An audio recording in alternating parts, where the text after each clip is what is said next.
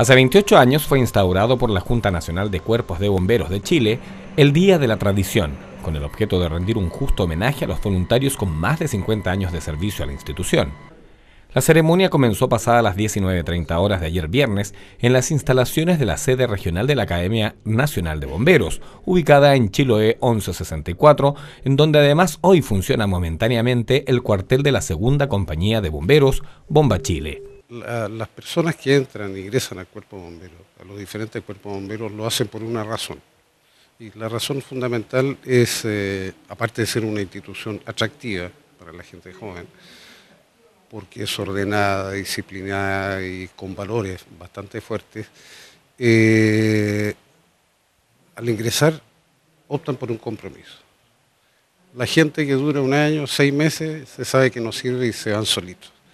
Pero aquel que llega a obtener su primer premio por 5 años de servicio es una persona que con orgullo lo luce en el pecho y su compromiso ya es más que íntimo y es fácil que después de los 5 años se quede para siempre. En la oportunidad se realizó un emotivo encuentro cargado de camaradería, comenzando con un cóctel de bienvenida, discurso para luego finalizar con la entrega de obsequios y el reconocimiento a través de la medalla de Bombero Insigne al voluntario Manuel Mascareño Hernández. Me siento muy contento.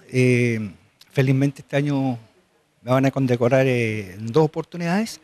Hoy día es por el Bombero Insigne, que soy el único homenajeado, como lo acaba de decir usted, por 50 años de servicio. Reconocimiento de, como se dice, lo llevamos muy a fondo, sobre todo de mis comienzos, familiares que tuvieron en la institución también, así que también seguimos, y con mi hermano que también íbamos codo a codo, y que ya van a ser 3, 4 años que ya no está al lado mío. Para quienes han servido en esta noble institución, ser bombero es un compromiso voluntario que se adquiere. No se necesita recompensa económica alguna, así como reconocimiento de ningún tipo. Señalaron que les reconforta haber abierto el corazón para quien requería de su ayuda. Es un cariño igual que una madre cuando uno nace. Una madre y mi compañero de bomberos todo de Chile y del mundo. La medalla de Bombero Insigne es el máximo galardón institucional que reconoce una longevidad de gloriosas faenas en el campo de servicio comunitario.